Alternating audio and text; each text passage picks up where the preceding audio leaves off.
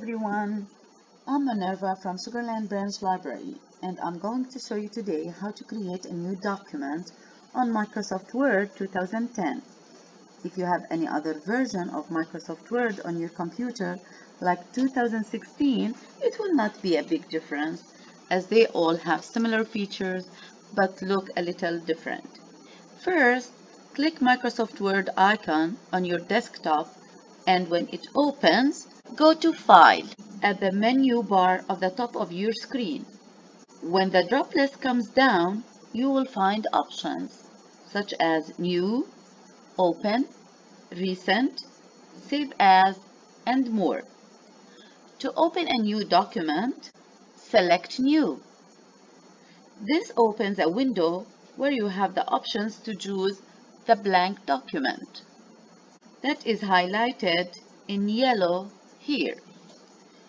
Hit Create in the bottom of the right side, and a new window will pop up. You can also go to Templates if you go again to File and go to New, and you can choose Sample Templates, or you can go to Office.com Templates. What is a template?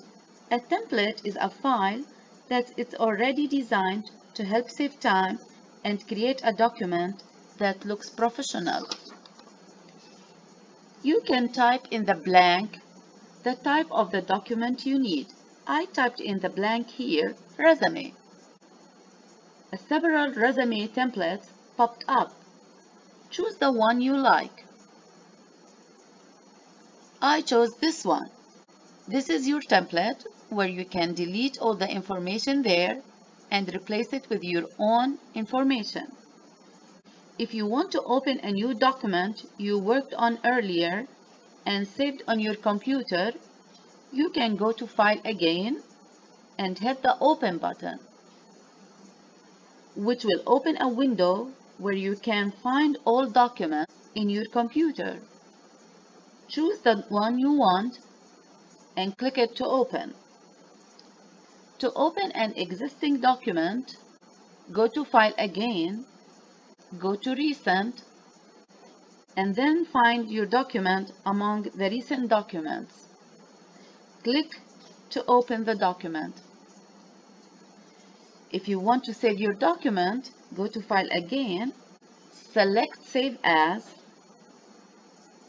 and select the location where you want to save your document in.